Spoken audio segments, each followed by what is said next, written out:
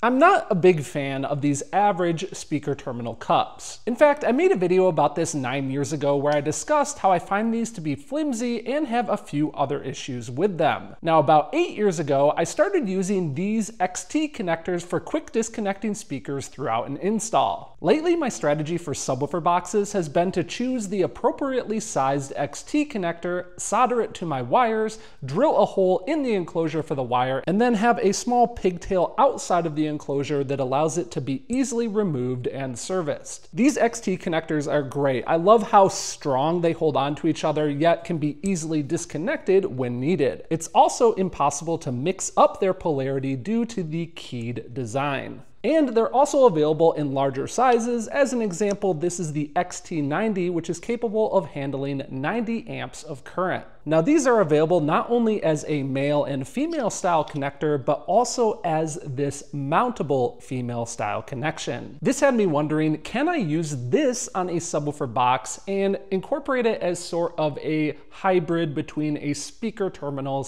/ plug, while also eliminating some of the issues with these average speaker terminal cups. After all, we are in the day and age of 3D printing, and many other creators have been designing their own speaker terminals, so can I make my own to match my design goals? Let's find out. Before we can get into creating a design for these, we first need to consider our design goals. First off, why not just cut a rectangular hole in the enclosure and then mount this to the side of the box? That's definitely an option. In fact, I've seen that some manufacturers are now incorporating these onto their mass-produced enclosures. But in my opinion, in a DIY application from an efficiency standpoint, I think it's a little bit more difficult to cut a small little precise rectangular hole in comparison to just using something like a hole saw. I really want to be able to make the hole for these quickly and efficiently. Then there's the fact that this is the hardware that is included with these. Obviously, this is a machine screw. It's not meant to bite down into wood, and clearly it's not long enough to go through a 3/4 inch piece of material. So there is a solution to that though. You could just use small wood screws,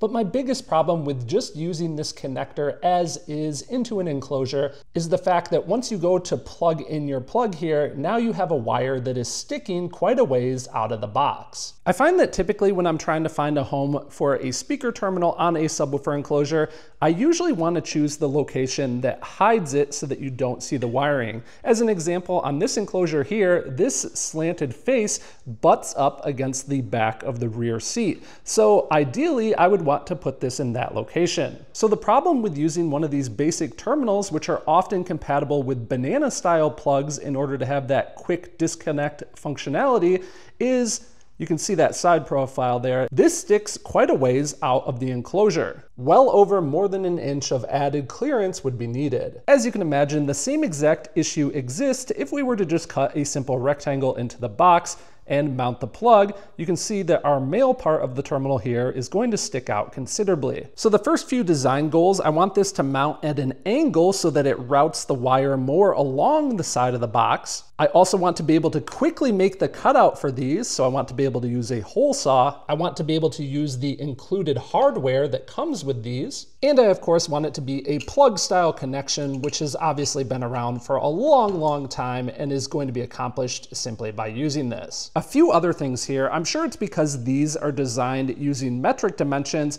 but it seems like if you use an inch style cutout, there's always some slop in the fitment, so I'd like to avoid that. I want to fit a hole saw size that is commonly available, and I also dislike how close these mounting holes are to the actual cutout hole in the terminal. I find that a lot of times this results in a kind of blowout on the side of your actual cutout hole, so I'd like to increase the distance from here to the center of these. And I of course also want to make sure that my designed plug holder is also good and strong. This particular terminal here isn't too bad, but I do want to make sure that in my design it's nice and thick. Now in a second here, I want to show you guys what I've come up with for the design, but really quick, I've got to show you this from our show sponsor, Gladen Audio America. This is the Gladen ATM, which stands for Active Terminal Module. Imagine, if you will, an amplifier that is completely contained within the speaker terminal itself. All you have to do to mount this is make a 3-inch hole within your subwoofer enclosure, and by the way, this does have a nice tight fit. and you can see you install that into the hole, mount it in place, and you're good to go. You can see the speaker wiring here on the back side, which has some nice foam tape applied to prevent rattling within the enclosure. And then there's also this quick connect plug here, which provides power, ground,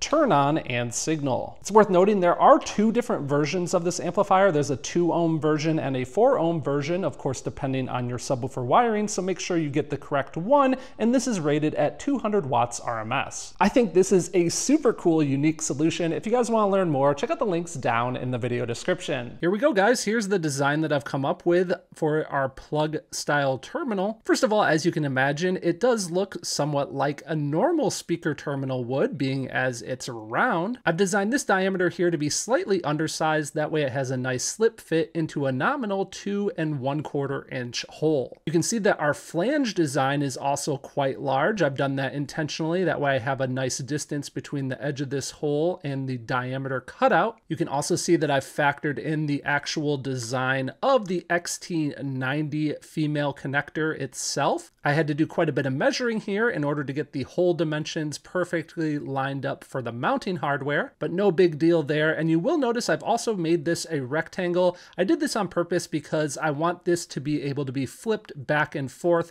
That way, depending on the orientation that I need for this, the text that is on the connector itself will be right side up. If we flip around to the back side here, you can see that I've added in some hexagon shaped holes that matches the outside of that fastener, the nut that is included as part of the included hardware to mount this in place. You can see that I've added several different radiuses throughout the part to give the part a nice finished look, and it also adds some good strength into each of these corners. I've done a counter bore for each of the fasteners that will hold this to the enclosure itself, and you can see we have 6 of those, and I've sized this through hole based off using a number 6 wood screw. Also, taking a look at the cross section of our design here, the part is designed to be quite thick, which will add plenty of strength. I did also model the XT90 connector itself, both the male and female side of it. That way I could just check for all the clearances. You can see that the plug here does have enough clearance to come in and be able to still be reached by your fingers. And also, it's of course at an angle. That way the speaker wire that comes out of this part of the plug can easily kind of route itself along the side of the subwoofer enclosure. Let's export this part and get it sent over to the printer. All right, so here is revision 1 off of the machine, and I've already separated it from the support material just to give you guys an idea there what that looks like. This allows for the printing of the flange itself. But here we have, like I said, revision 1, and the first thing I've got to test on this is the strength. Let's give this the old weight test and see if it can support my body weight. No problems there. A few scratches there now though from doing that test, but let's check the fitment of the XT90. Oh man, it actually fits really good. Yeah, that has a nice tight fit. Obviously it's not mounted yet, but if I go to push this, it takes a little bit of strength to actually get it out. So I'm happy with that. Obviously it's not airtight, but I think we have a solution that we can use to address that later. Let's make sure I get it lined up right. There we go. I also like that we can reverse this to have the lettering the correct way up depending on the orientation that we use it in. Let's check the fitment of one of our number 6 mounting screws. That's nice as well. You can see it sits below that surface and also has no problem going through the hole while still being a little bit tight. Let's of course also make sure that our plug can properly go into the female connection here, which it can. And right there you can see how much more low profile we are. It does still stick out slightly, but that's to allow some curvature of the speaker wire as it goes and runs along the side of the box. Now also off camera, I used our hole saw in order to make this sample hole in a piece of 3/4 inch MDF. And let's check the fitment here. Yeah, no slop, not super tight, but I think we'll be good. Now that's the good things about revision 1. There are a couple of things that I don't like that require a revision 2. First, it's difficult to see, and this is just a minor thing, but I do wish that this radius in the corner here was a little bit tighter for just a little bit better fit. Also on the backside here, when I went to test the mounting hardware and put one of these little nuts into the hole here, I realized that I made a major measurement mistake. What I did is I measured this nut and then I meant to add 5 thousandths, so 0.005 inches, and I accidentally added 0.05 inches. to this size of the cutout here, so it's quite a bit larger than what I wanted it to be, so I need to make a small adjustment there. Also, I had a small roundover around the outside of these holes that go around the mounting hardware. I think I want that radius to be just a little bit bigger. It doesn't really have as finished of a look as what I was going for. And finally, we definitely want to make sure that this has an airtight seal to the enclosure. So I want to be able to use some of this foam gasketing tape. Now the thing is, I could just apply the foam gasket tape as is, but obviously this gasket tape, even when squished, it does have a thickness to it still, and that's going to make this sit a little bit proud of the surface. What I rather do is I rather measure the max squished thickness of this, and based off that measurement, design a small little channel. That way this still needs to get squished, but only a little bit. It doesn't reach its max. And that way this surface is going to come in contact with the rest of the enclosure while still having a gasketed surface based off of this. I also want to point out too, the reason that I'm only applying this gasket to the inside edge here, as opposed to a full gasket design like this, is I'm going to pick mounting hardware that doesn't break through to the other side inside the enclosure. It's not going to be more than 3/4 of an inch from here to here, so I don't have to worry about air escaping out of these holes.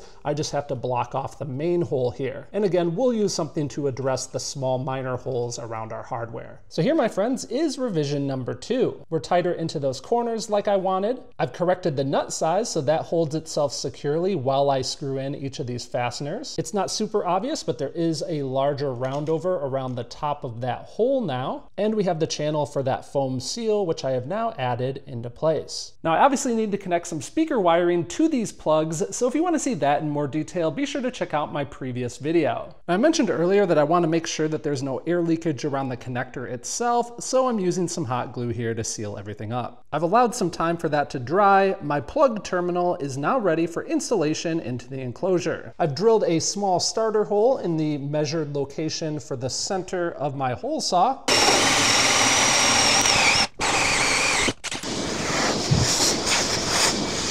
Now I can route the wire inside of the enclosure here, and I want to make sure that the plug is oriented pointing at a downward angle, and there we have it. I pre-drilled each of the mounting holes with a 1/16 inch drill bit, and now I can add each of these number 6 fasteners.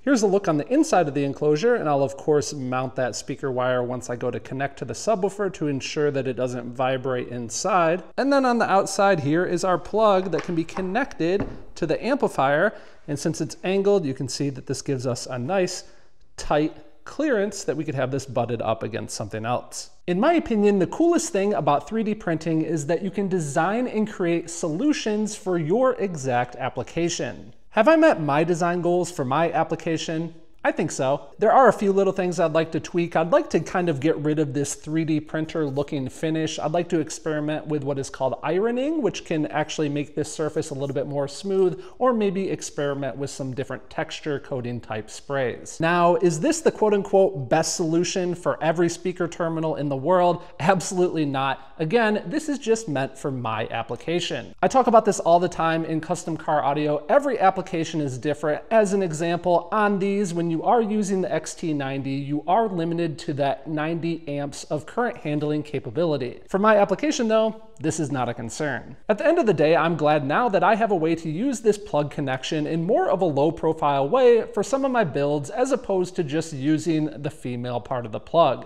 And whenever I need one of these now, I can just simply print it up. So a fun exercise in yet again another way that we can use 3D printing for custom car audio. To see more 3D printing in car audio, be sure to check out the playlist on screen, and a special thanks once again to our show sponsor, Gladen Audio America. Don't forget to check out the active terminal module and learn more at the links down in the video description. A special thanks to them, along with Jerry and the rest of the Patreon membership team, for making these videos possible. And thank you guys so much for tuning in and watching.